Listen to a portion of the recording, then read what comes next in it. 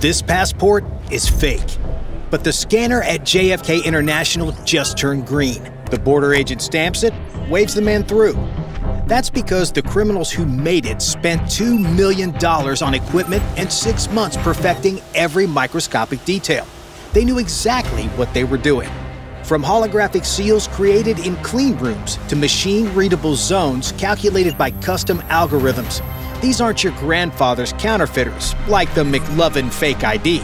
They're technical masterminds running industrial-scale operations. 6 months earlier, picture walking into what looks like a tech startup, except it's actually a criminal data farm. Rows of high-end computers run 24/7, their screens scrolling through endless lists of names, birth dates, and passport numbers. This isn't your teenager's basement hacking operation. It's an industrial-scale identity harvesting center. But before these criminal masterminds can even touch a printing press, their first order of business is stealing a person's identity, like Sarah, a frequent traveler who receives a convincing email that looks just like an airline update. One click, one quick login, and suddenly her entire travel identity, including her passport details, is for sale on the dark web. The operation starts with what security experts call the breach economy. When hackers penetrate airline databases or government systems, they methodically extract complete identity profiles using SQL injection tools. These are basically digital lockpicks that trick databases into revealing everything. One successful breach at a major airline can yield 500,000 passport numbers overnight. These criminals just don't dump stolen data into the dark web like a digital yard sale. They run it through identity verification software, the same kind banks use to sort and categorize their haul. Think of it as a quality control for stolen identities. Meanwhile, server racks humming in climate-controlled rooms, storing terabytes of stolen personal data. Whiteboards show pricing charts where American identities are categorized and sorted. Premium identities sell for $1,500 each. Government employees with security clearances, that's $5,000. Someone with dual citizenship and a clean credit history might fetch $15,000. The forger shopping for identities uses Tor, the dark web browser that bounces connections through multiple servers worldwide to access encrypted marketplaces. These sites look surprisingly professional, complete with user ratings, Bitcoin payment systems, and customer service. Yes, customer service for criminals. Here is where things get interesting, because finding the right identity is like finding the perfect puzzle piece.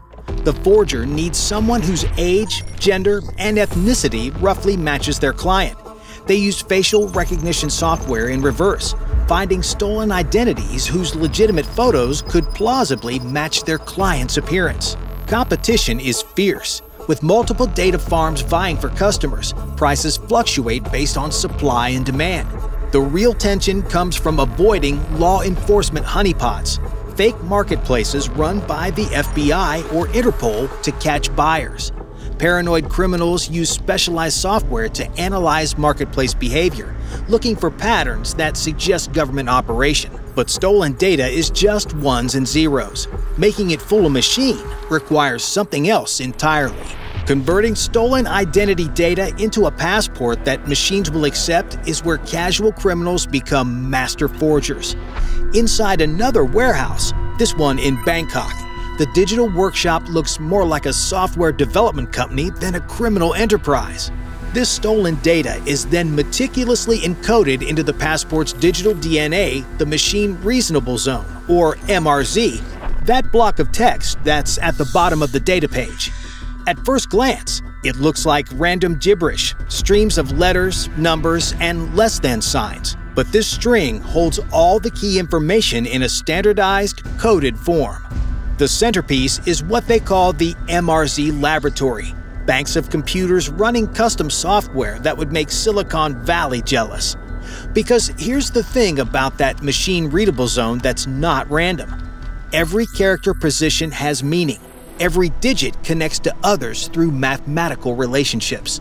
The forgers start by reverse engineering legitimate passports.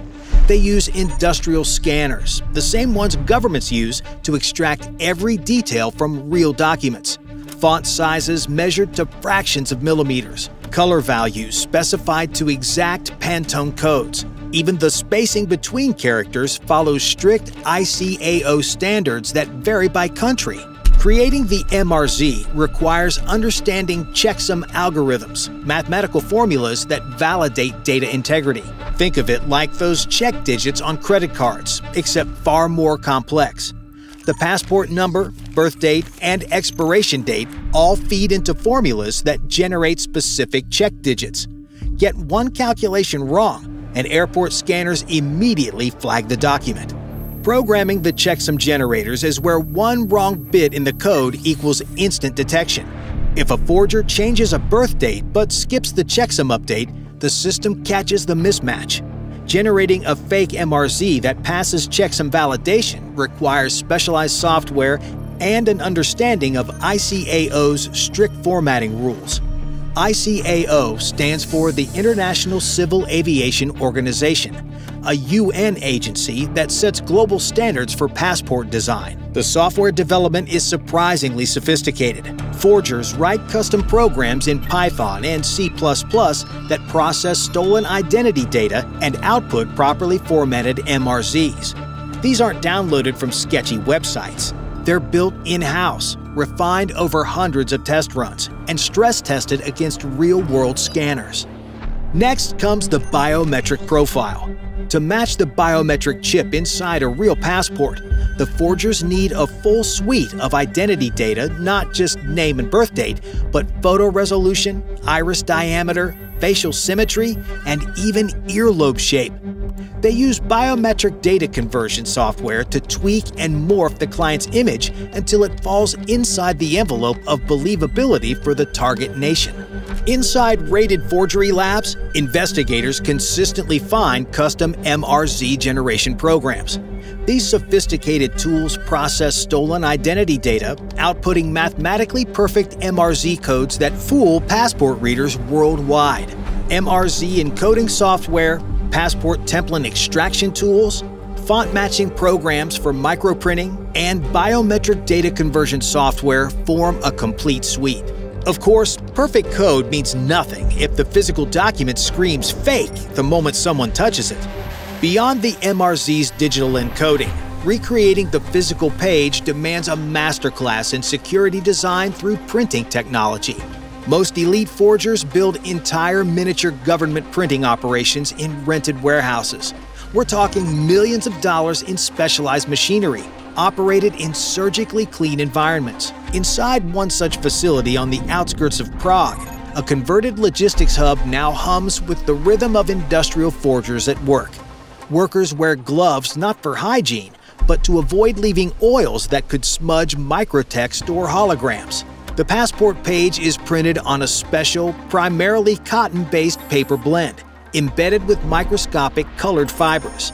These fibers fluoresce under ultraviolet light, scattered randomly throughout the page. If someone scans and prints the page on normal paper, the UV fibers won't appear. Border agents use UV lamps to quickly verify authenticity. Next, the background design features guilloche patterns, intricate interwoven lines creating circular, floral, or geometric shapes.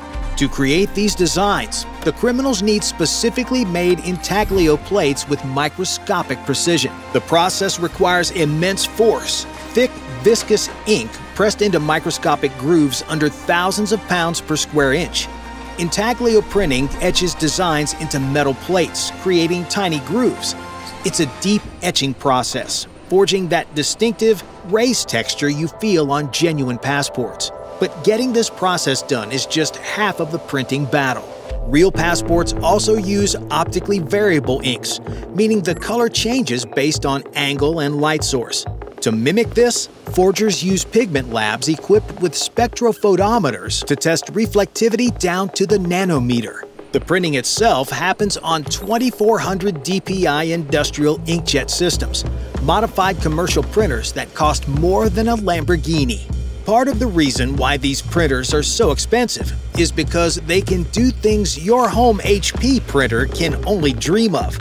The passport lettering is made from microprinting, extremely small text embedded within designs or borders. To the naked eye, it looks like a thin line or a texture, but under magnification, the microtext reveals official information or slogans. Replicating microprinting requires printing resolutions and equipment far beyond consumer grade. But this is far from the only security feature they have to get around.